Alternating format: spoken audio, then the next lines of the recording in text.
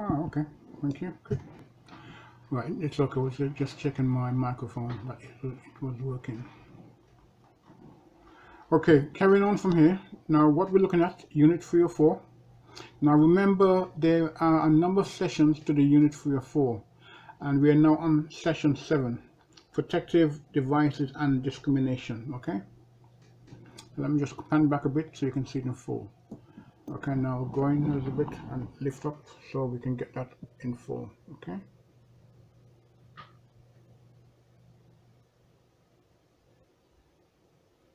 Now, I don't need to read this to you, because you can read it for yourselves, okay?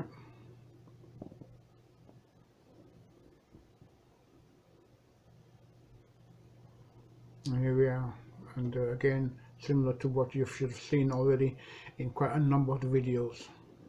And here we are in regards to the, let's go up, Session 7, okay? Protective Devices and Discrimination, okay? You should be able to get that in full. Okay, thank you. And I'll just pan back so we can get it full screen. Okay.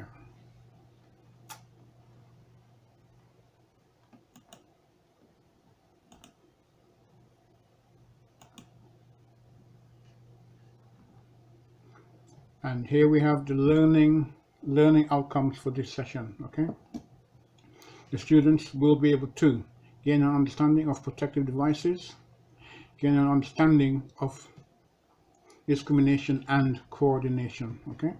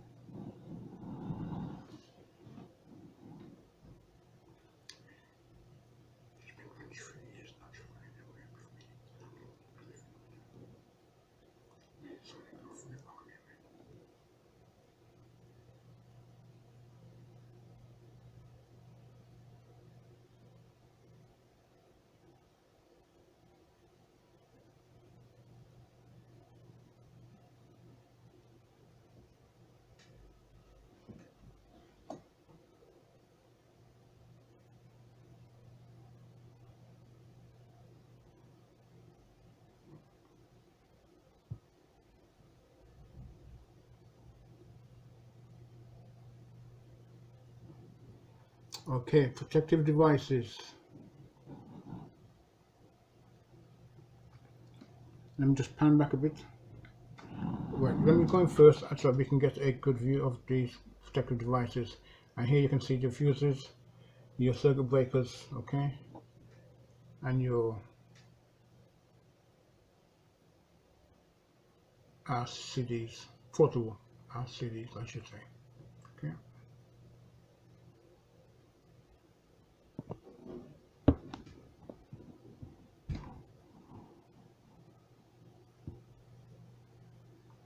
Now, protective devices is the name given to a wide variety of electrical components, from the common fuse to the more complex devices such as circuit breakers. Protective devices are installed to protect the installation from short circuits and overloads. They are not there to stop people getting an electric shock, nor are they there in case anything goes wrong by making the fuse blow. It is important to know the difference between an overload and a short circuit. Protective devices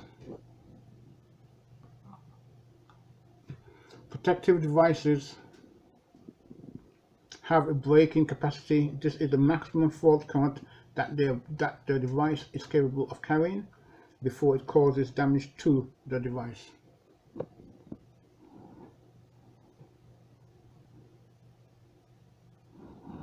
Okay, let me just go up so you can get this in and read this for yourself in full.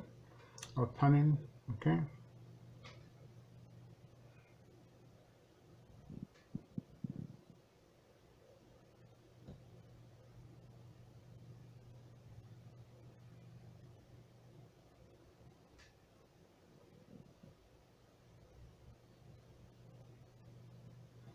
Okay, let's go down.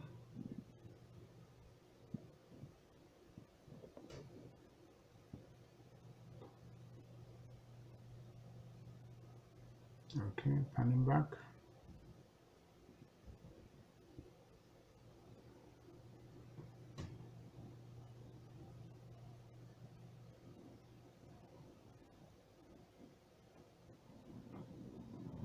Okay, thank you, that should be good.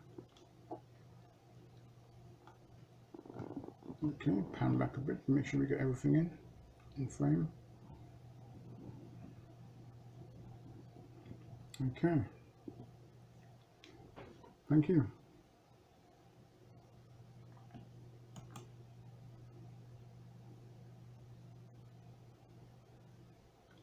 And if you heard me in the last video, in the last slide, I apologize. It's okay, I was just thinking, I was just talking to somebody there quietly, but forgetting my phone was on. So I apologize for that. Okay.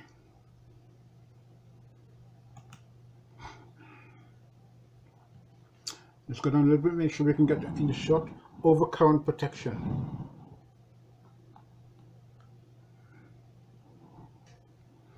Now, protective devices are installed to protect the installation from short circuits and overload, and as part of the protective measures ADS, to limit the risk associated with electric shock. Protective devices usually operate on one of two principles: heat. Either the device gets hot and melts or opens a bimetal contact. Magnetic. With an increase in current, there is an increase in the magnetic field. This increase is detected and operates a switch. Excuse me, let me just make sure we get this in for you to read full. Okay.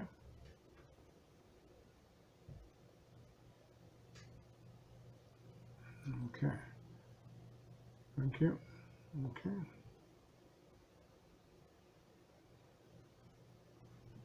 Let me go to the end. Okay. Thank you.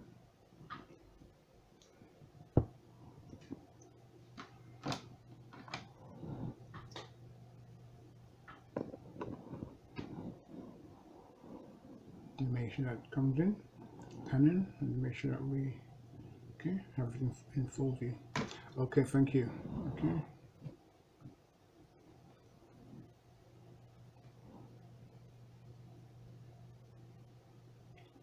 Okay.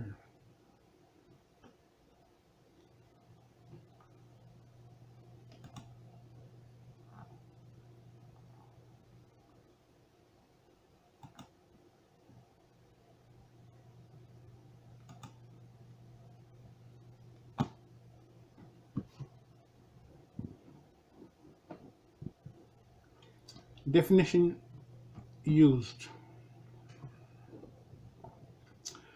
But rated current, this is the maximum current that a protected device will carry indefinitely without the device operating or being damaged. Fusion current, this is the minimum current that will cause a protected device to operate. Then we need looking at fusion factor. This is the ratio of fusion current to current rating, and you can see that fusion factor equals fusion current over current rating. And let me just make sure we can get that into play for you in full. Okay.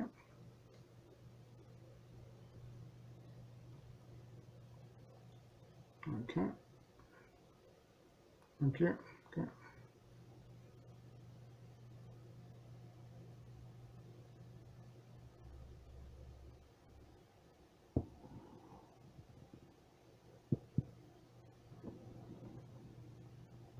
Okay, good. Thank you.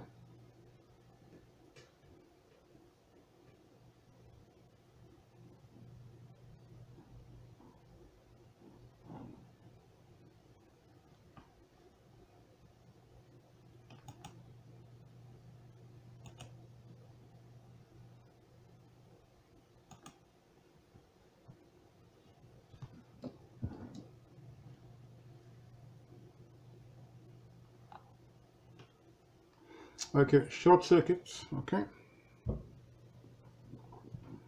Okay.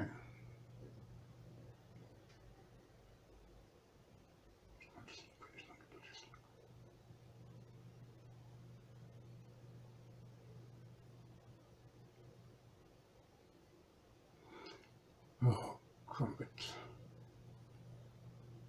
Okay, sorry about that. Okay, someone just popped in around again. Right, sorry about that. BS7671 states that a short circuit is an overcurrent resulting from a fault of negligible impedance between live conductors having a difference in potential under normal operating conditions. Okay.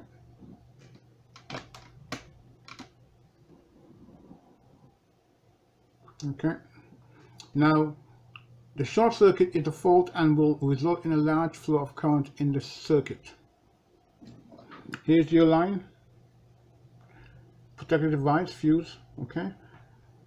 Short circuit happening here. Now remember your earth fault loop circuit, okay? This is just telling you a simplified version of it. You can see that at the load, a short circuit has developed, giving a direct connection between the two live conductors. With a short circuit, there is very little resistance involved. Okay. Just come back, make sure we can get this all in. Okay.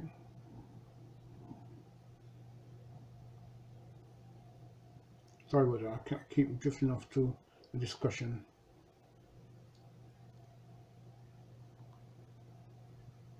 Okay, let's just go in closer so we can make sure we have everything in play. We go to a diagram. Okay. Okay. Make sure that we can read, the text can be read. Okay. Thank you.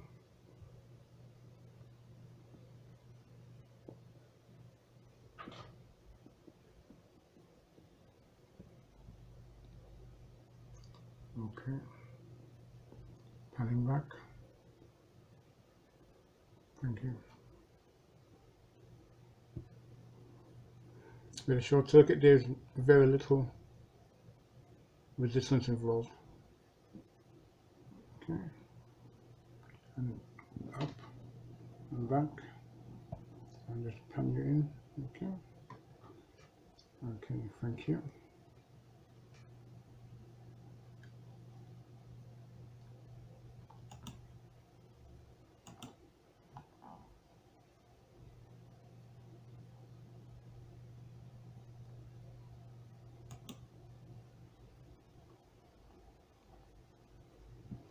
Now overload, and here you are, overload. Okay, an overload current in a circuit which is electrically sound.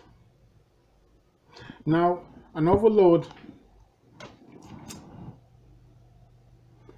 is not a fault. A circuit may be sound, however the loads or appliances connected to the circuit may demand more current than has been allowed for in the circuit.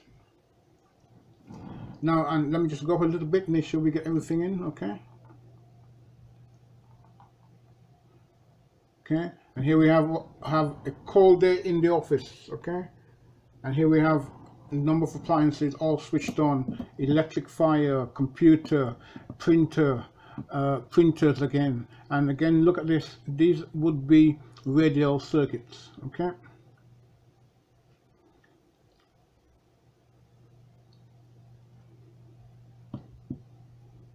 But remember that all these stages of radial circuit, even if it was a ring main, it is still not advisable to overload any one particular socket outlet. Okay, that will still cause you a problem. Okay, so remember that, please, and bear that in mind. It matters. Overloading of devices is not recommended. Now you can see in my own situation here, let me just go a little bit, make sure we get all of this in. I'm just going a little bit more so we can pick this up. Okay.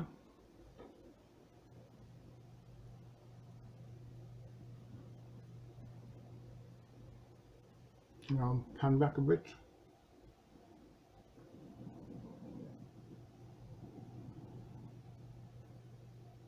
Okay.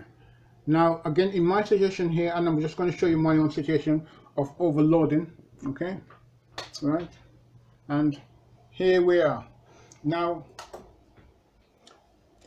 these sockets here is a two-way extension, okay, additional bit, and all this is that because I don't need to worry, because all these feeding is a printer, my computer, a lamp, and the printer, and the total power here is only maybe 300 watts all together coming from these sockets. That's why it is important that you keep your overload situations as low demand as possible. And here's the lamp that I'm talking about, just the glowing in the dark, okay, and it's fed from here. So I don't need to worry because I know that my current demand here is very low and that I'm not in a risk of overloading my socket outlet.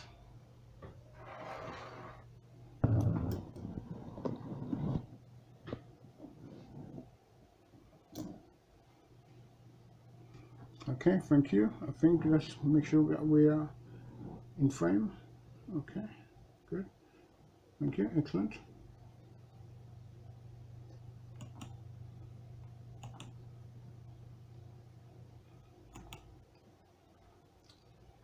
And here we have types of protective devices, okay? Excuse me.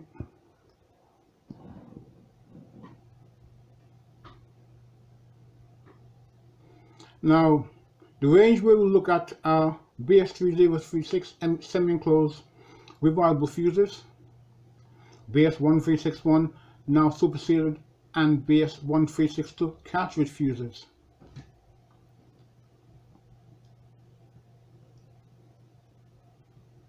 BS88 HRC high rupture capacity or high break capacity fuses, and circuit breakers to BS-EN 60898.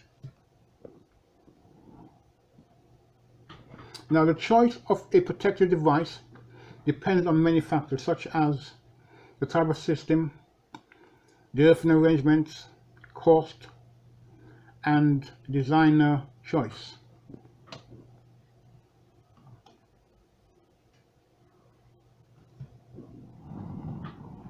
Now let me just go in and make sure that we can get all of this in, okay, and it's easy for you to read, all in one, hopefully.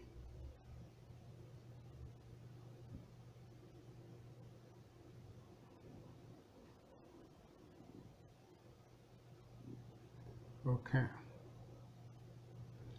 I'll turn back out.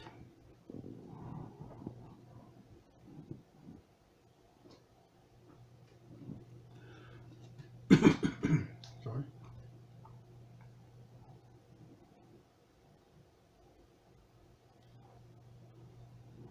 Okay, that's good, thank you.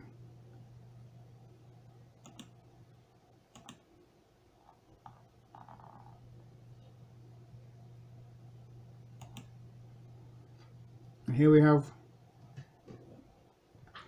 braking capacity, okay.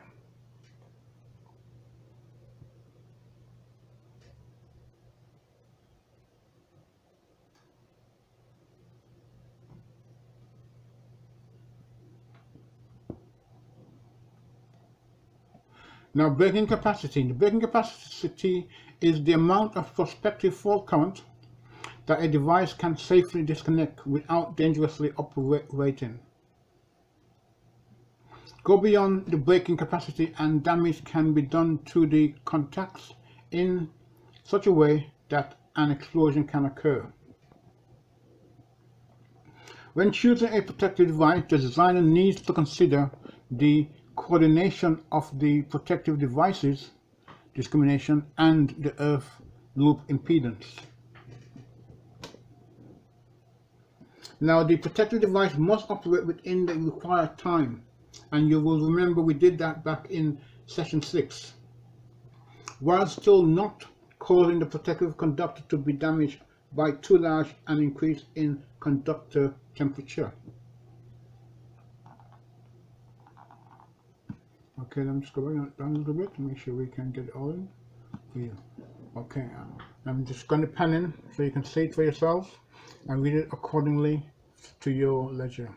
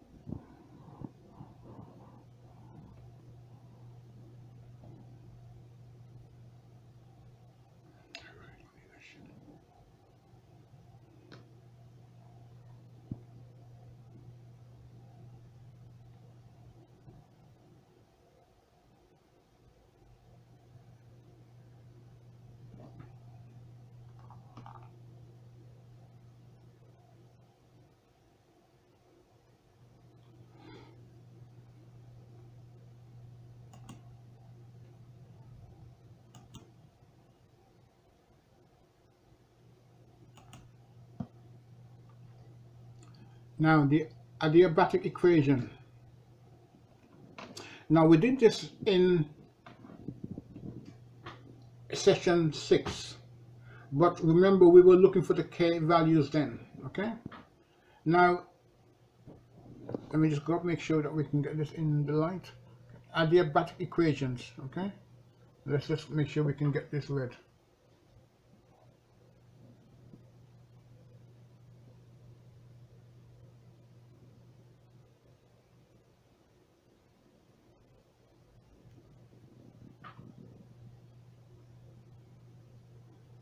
I want to make sure everything is red, it's there, clear and in good light.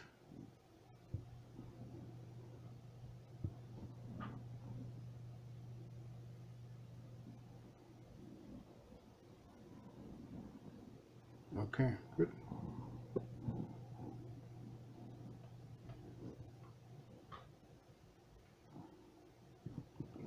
The adiabatic equation deals with the relationship between the amount of energy being absorbed by the cable during the fault, which causes the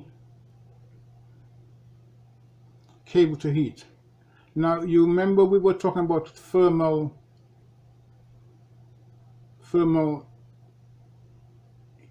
losses in session 6. Look back at session 6 to see what we were talking about, to recap. Okay, and the loss of the same energy by the cable so that damage by overheating does not take place. Okay,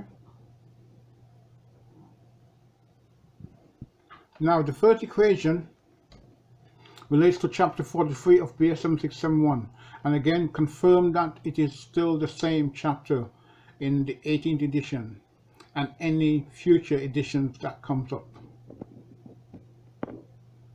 and the time taken for the conductors to rise from the initial operating temperature to the final limiting temperature. Okay, now here, this is our formula here. Okay,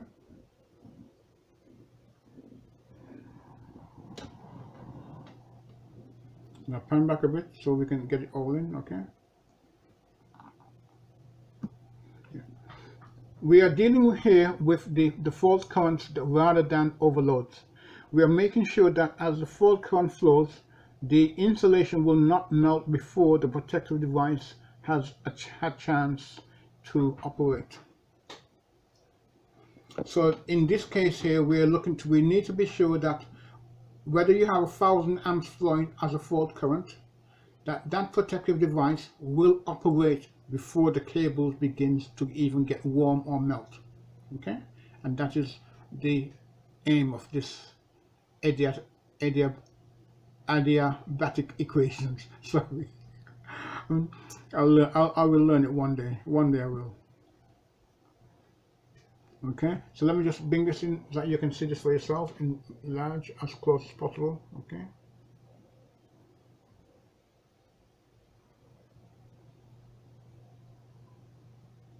Okay, and now pan back.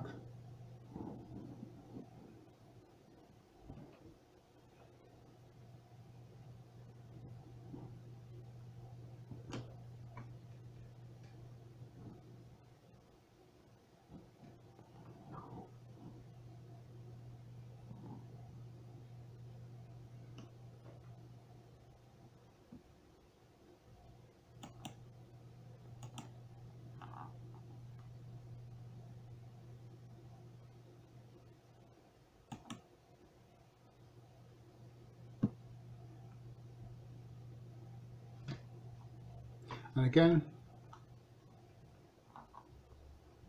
we have the continuation of the adiabatic equation. Okay, and I'll just put that there for you to make sure that we can pick it up.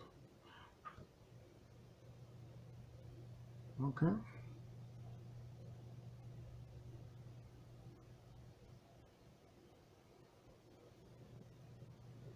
Okay.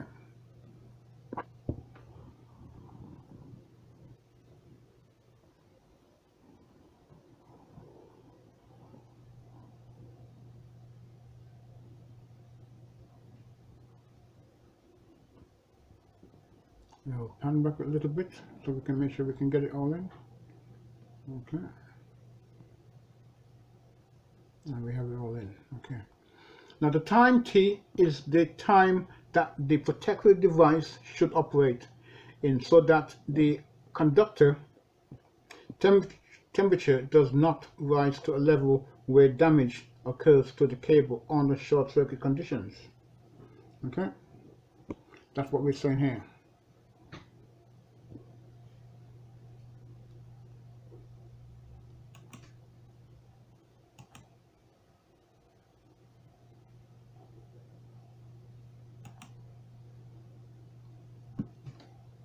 And here we have BS3036 semi-enclosed fuses.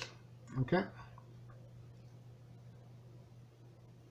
and the BS3036 type of protective device are very simple yet very effective.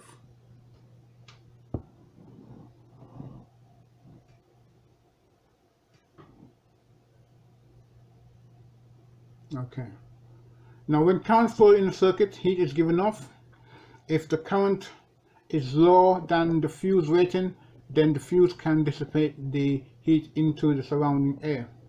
If however the current greater than the heat rating of the fuse flows in the circuit, then the fuse will be unable to dissipate the heat as easily and the fuse element overheats. When the fuse wire reaches a set temperature, it will melt. This type of fuse is only good for currents up to 100 amps and voltages up to 250 volts. Okay.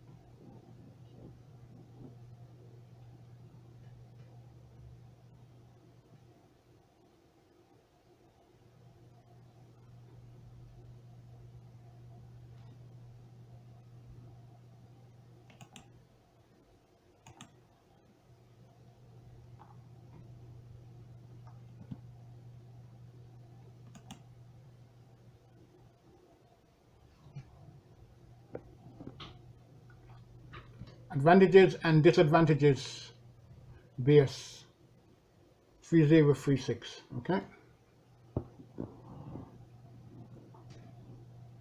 let me make sure we can get it all in. Okay,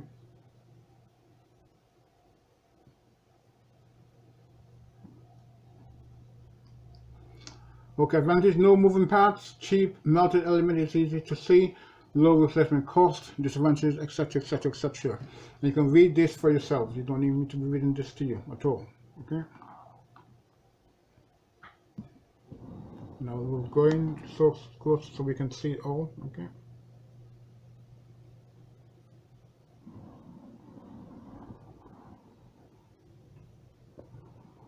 and let's pan out.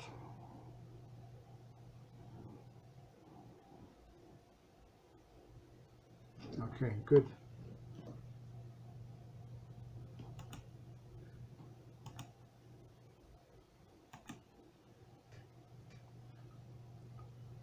Now cartridge fuses, let me just make sure I can get this up into place. Cartridge fuses BS1361 and BS1362. Now be aware for any changes in these references. Okay,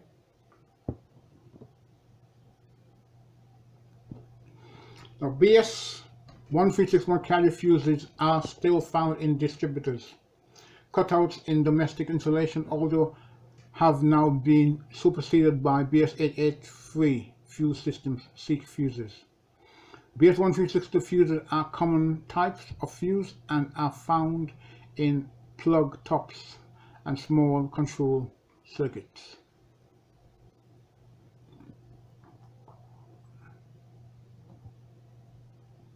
Okay, and again, I'll just move in so you can see, get a bit more information, and you have no problem seeing the advantages and disadvantages. Okay, and I'll pan out so we can see what we're to be dealing with there.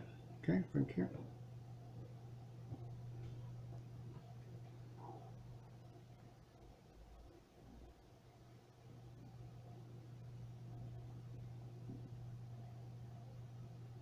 Okay.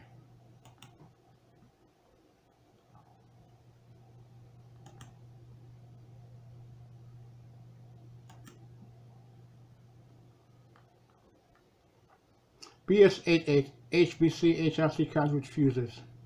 Okay, let me just make sure that I've got this the way it should be, and it's going. Okay, thank you. Right, and here we have a selection of fuses. Okay, let's go up with it. You should have everything in place. Okay. Thank you. Okay, good. Now, although they have sometimes been called HBC, higher breaking capacity fuses, have been designed to take into account the electromagnetic effects that occur when certain pieces of equipment are turned on. Okay. And again, let me just go in. Okay, and this type of fuel is quite expensive and is commonly used in industry, which is correct. Okay, especially for overhead bus bars and so forth.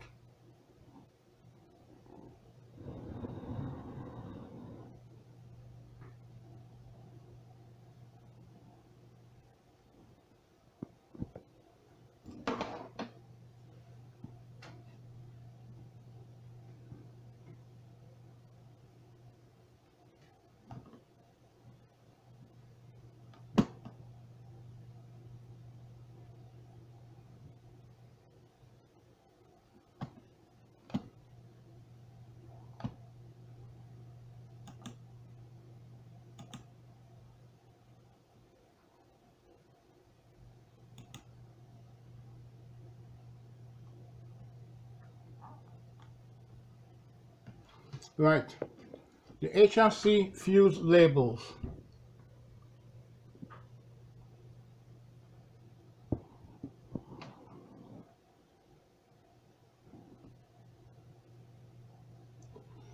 Rather than using fusing factor as a measure of the performance of the protective device, the HRC fuse has three separate labels.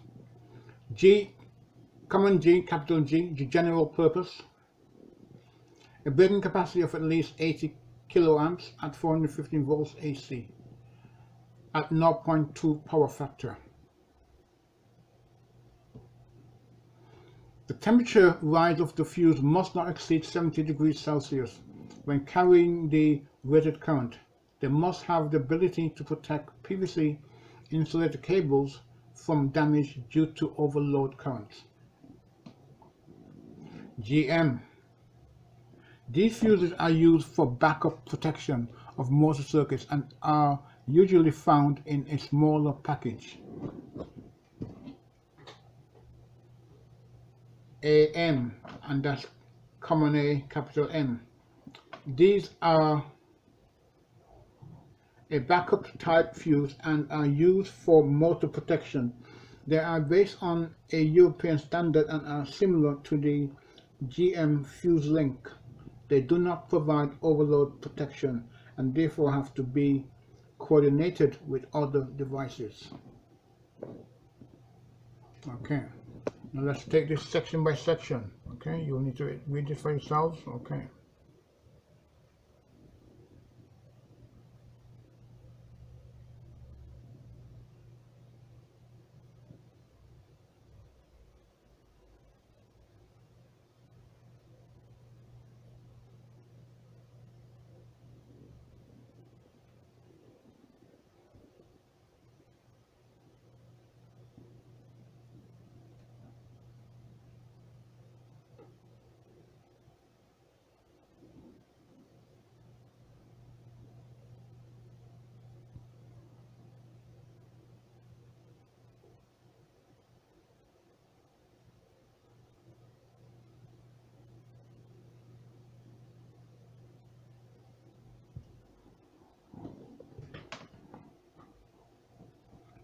Okay.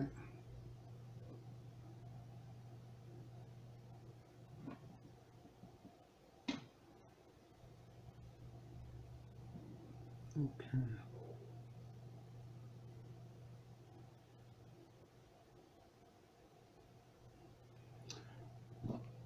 Excuse me. Okay, good. Hopefully you can see this for yourselves now.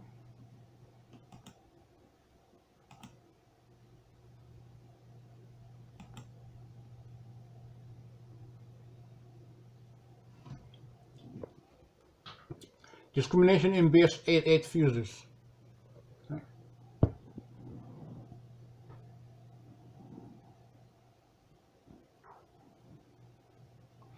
Discrimination occurs only under certain conditions for this type of fuse. To be certain about discrimination, you can use the fuse manufacturer's bulrush diagrams. A bulrush chart shows the pre-arcing I squared T and the total I squared T, excuse me. Okay. As long as the total time taken for a fuse to operate is lower than the pre-arcing time of the next fuse size up in rating, then discrimination will occur. I squared T is a measure of the total energy that is let through under fault conditions. The pre-arcing time is the point at which the fuse begins to blow. It is essential that the lower rated fuse operates before the next fuse size up begins to arc, pre-arcing time. So what they're saying here is that if I have two fuses, I have one at 30 amps and one at 20 amps, the 20 amp fuse must blow before the 30 amp fuse. Okay, if by chance the arcing is so fast and so quick that it blows over the 30 amp fuse, then there should be another protective device.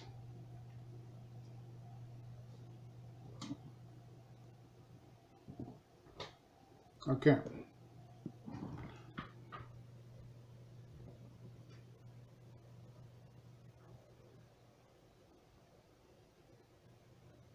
Just panning it so you can see this for yourself and read it as well. Now make sure you read it because you'll need to extract the information from it. Note, the regulations use the term selectivity in preference to discrimination. Okay.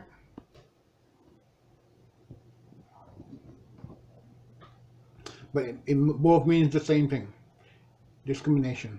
Okay. And that is in respect of current and protective devices, not in any other means of references to any other means.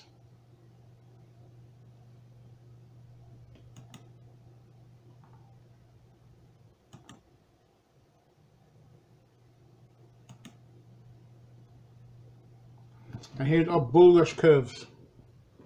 Okay.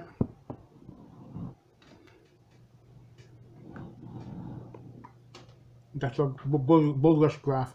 Amperes in seconds, and you can see the fuse rating.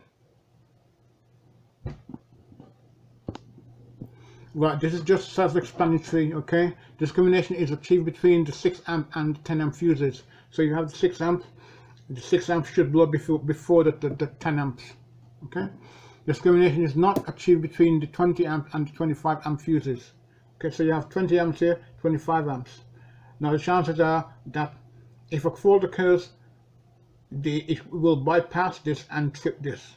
That fuse rating there is somewhat a bit low in comparison to this.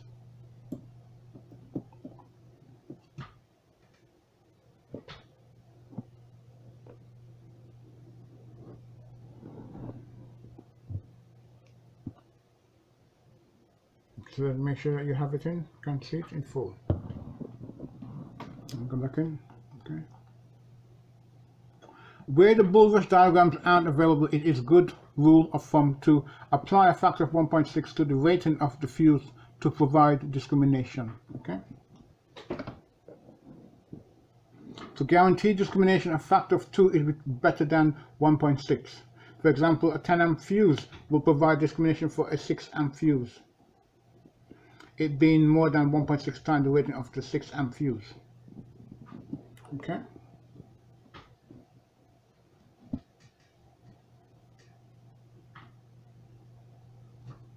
I'm just going to here for you, okay, so you can pick this up, okay.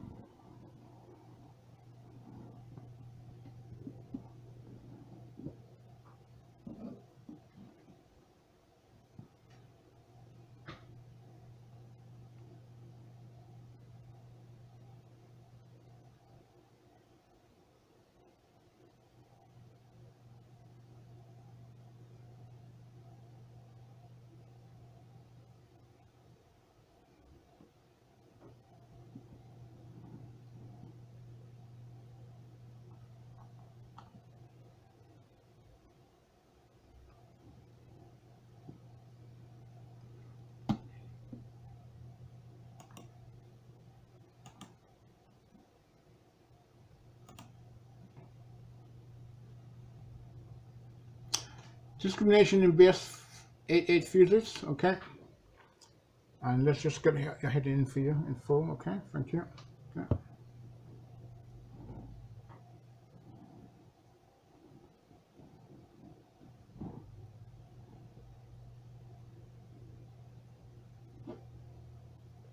When you look at the graphs in Appendix 3 of BS7671, you will notice that the time current characteristics for HRC fuses are cut off at 0.1 seconds. What happens when we get cut off times faster than 0.1 seconds? We need access to the manufacturer's data. Current rating, pre-arcing I squared T, 21 amps. Total I squared T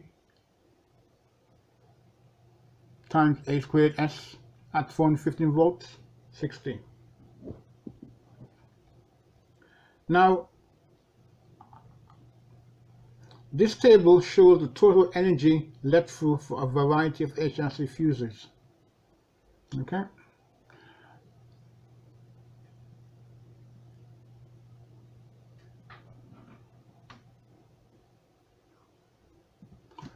And here you can see that 6 amps, 0.1 second drop rating. Okay. 20 amps will still operate in 0.1 second also.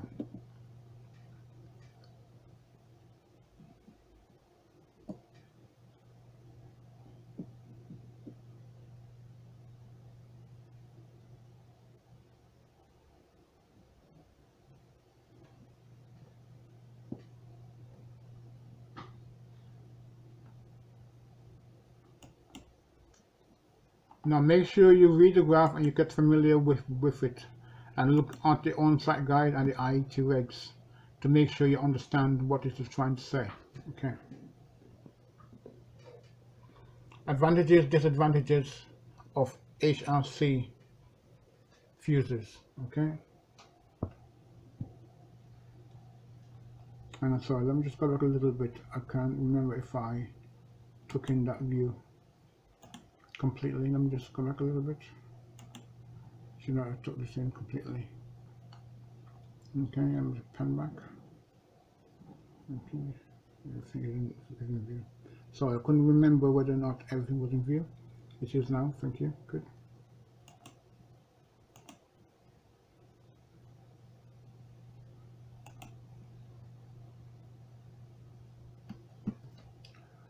Now here we are looking at advantages and disadvantages of the HRC fuses. HRC fuses range in value from 2 amps up to 1200 amps, which is quite a wide range. For very short disconnection times, you have to calculate the capability of the cable to withstand heat and compare it with the amount of energy that the fuse will allow to pass before it blows. Now you need to make sure the fuse passes minimum amount of energy before the fuse blows. So the fuse blows as quickly as possible, limiting the amount of energy that is being passed through.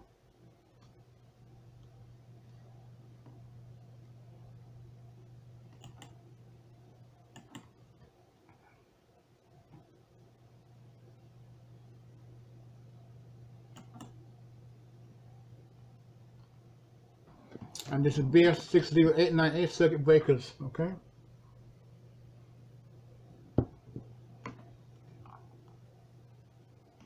And I'm just going to here, make sure that we can see it in full, okay?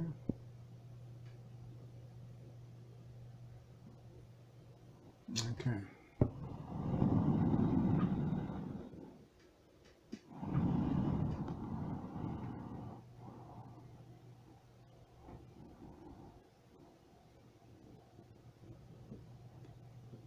Okay, a circuit breaker has two means of tripping, magnetic and thermal.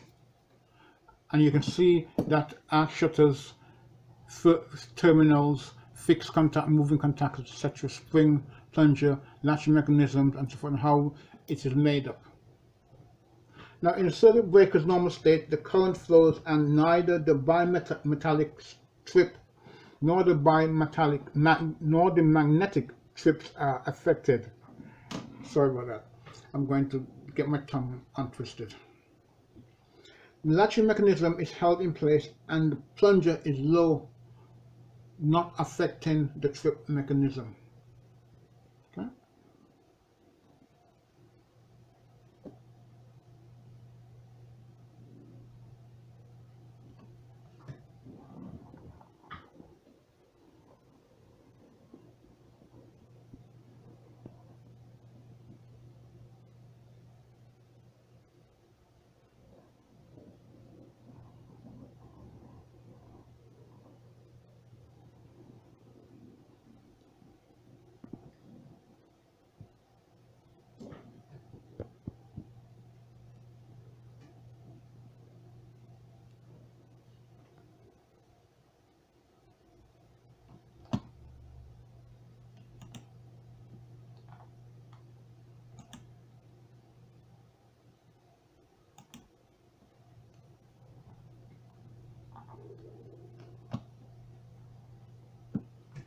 Right.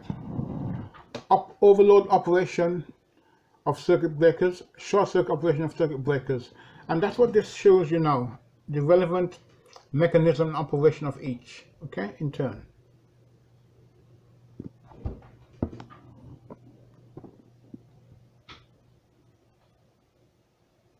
Okay.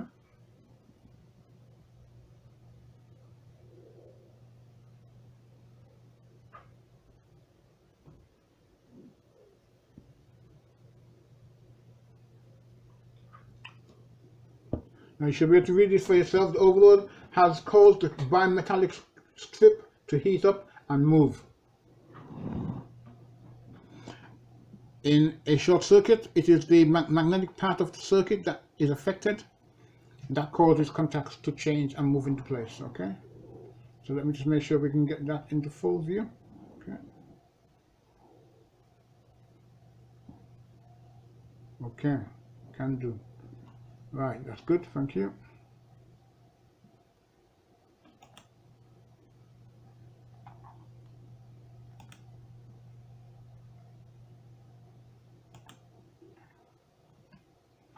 Now, advantages and disadvantages of circuit breakers. Okay, and here I'm just going to, you can read this for yourselves, you don't need me to be reading this out to you, okay? I will go into it so you can make sure you can see the text, okay?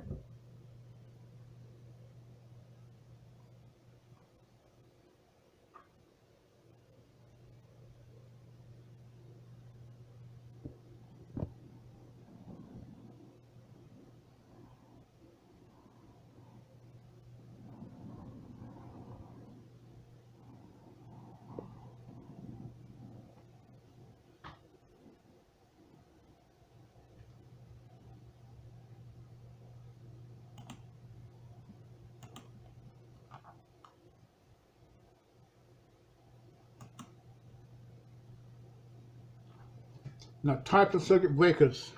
Okay, and here we are.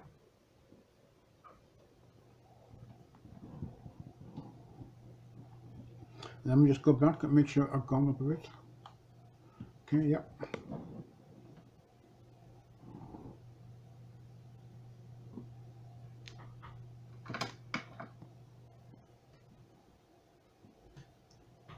Okay. BS60898 states there are now 3 types, Type B, Type C and Type D. To pick a circuit breaker capable of handling large inductive circuits, it is necessary that you pick either Type C or D if it is to be SN60898. Here you can see more clearly that the magnetic part of the circuit breaker operates before 0.1 second. And this is where it operates. It begins to operate here in regards to the current flow, and your time is on the side. So you can see here that it operates way before 0.1 second.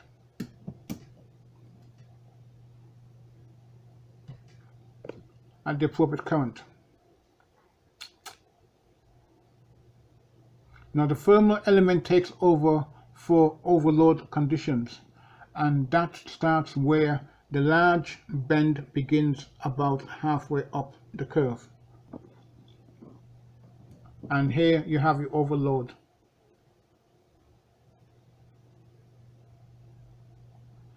And that's where your overload begins. Okay, the thermal begins to take effect.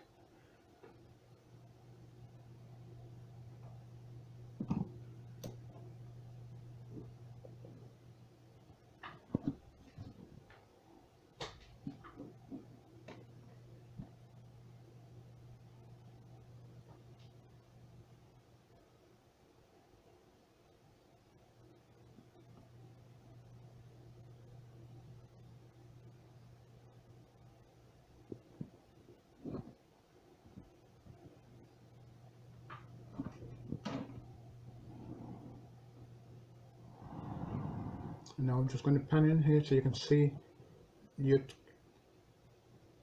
graph in more detail. Okay. Okay.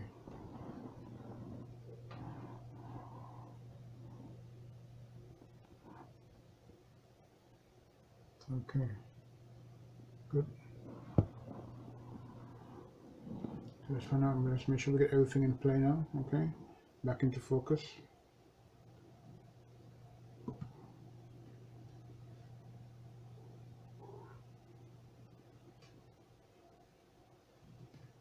Okay. That is good. Okay. Okay, thank you.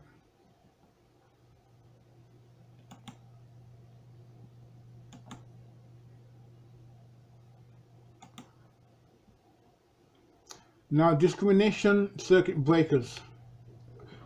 Discrimination in circuit breakers. Now I'm not going to go down into read this down for you in turn. The on-site guide gives you plenty of information and knowledge on this. The IET regs also. So Type B, Type C, Type D, rating, etc. amperes, all current required for overload 1.45 times. So it's just giving you your factor you need to apply when you're trying to calculate current required for overload protection. Okay. Current range for instantaneous operation 3 to 5 times I to the n. Okay, whatever the current is.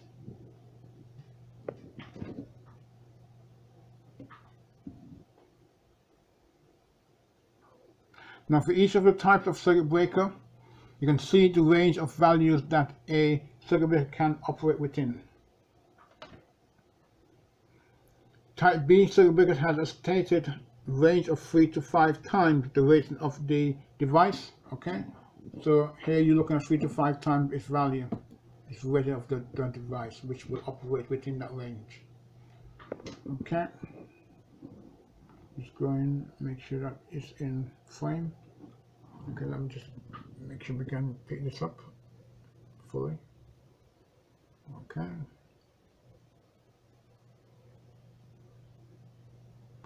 Okay, Thank you.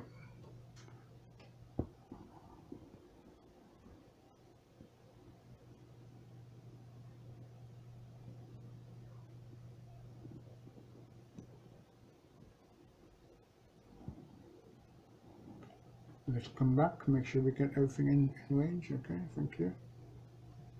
Okay, good.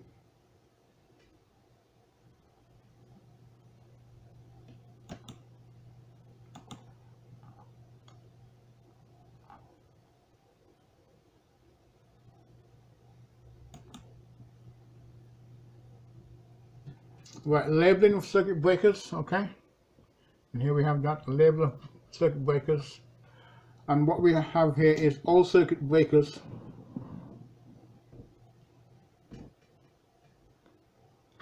to BSN, etc. will have a label stating a certain amount of information.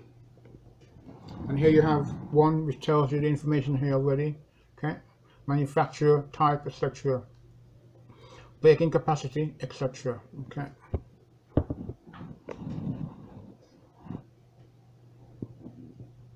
The label keys information is the type, the rated current, the breaking capacity, etc. are also on this here. Okay.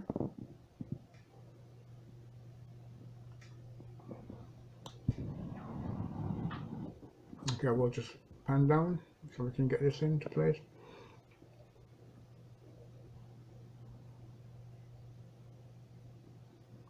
Okay.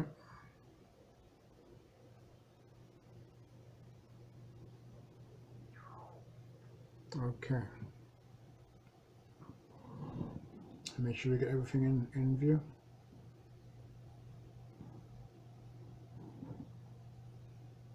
Yes, everything is in view. Good.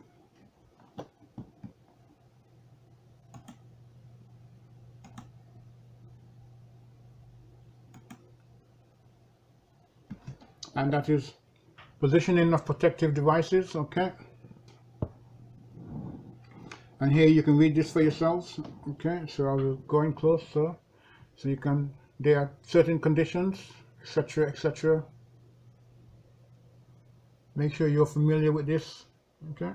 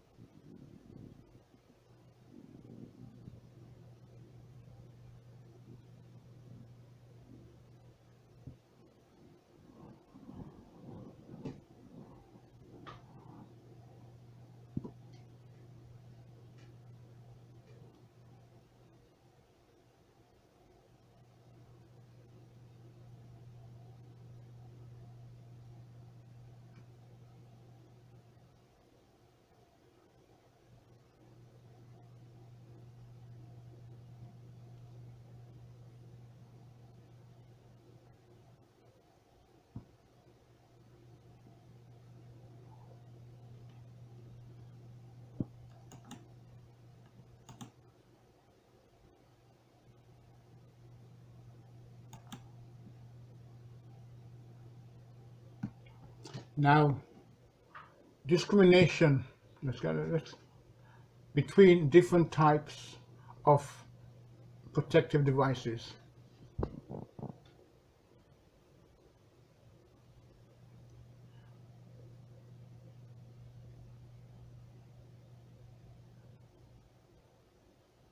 Okay, I'm just going to bring you into the table here. Okay, bring the tables up a little bit so you can see it more clearly.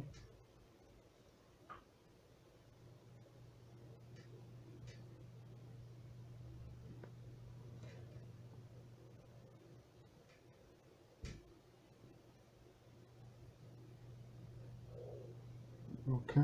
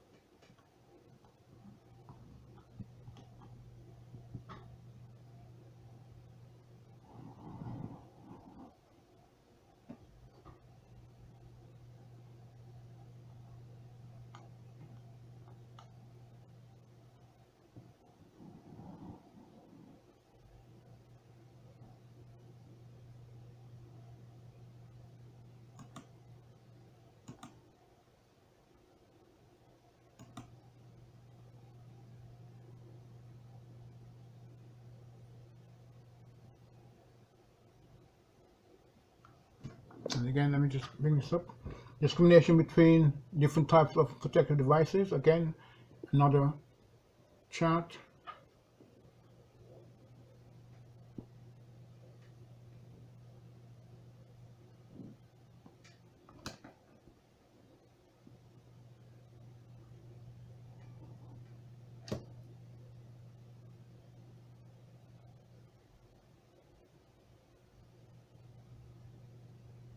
Okay, I will bring this out completely. Okay, now what we have is a situation where the discrimination between two devices cannot be guaranteed, and we need to consider the coordination of the protective devices. Okay.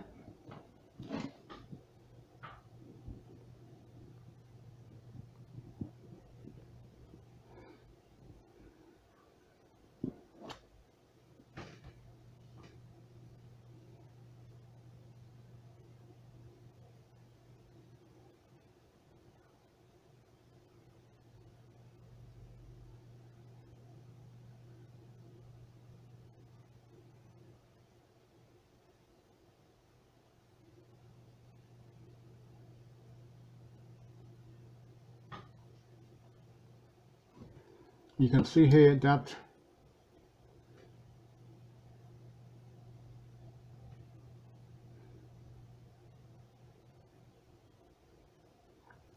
for your 40 amps or 32 amps, you do have very rapid disconnection time of 0.1 second.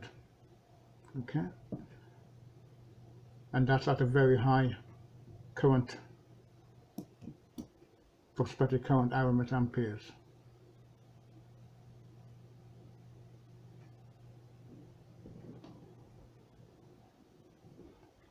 So you can see here at the knee that it simply has dropped down. It has uprooted your protective devices. Again, check this, make sure you understand the concept behind this. Look at your on-site guide, look at the IE regs, and look at what all the information has been provided by the HSE Health and Safety Executive, because they gave quite examples of this as well themselves on their website. So use the HSE website as well.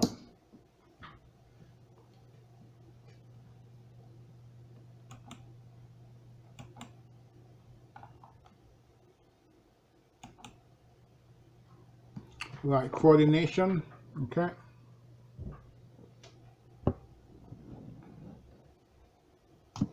And let's just bring this into place so you can see it.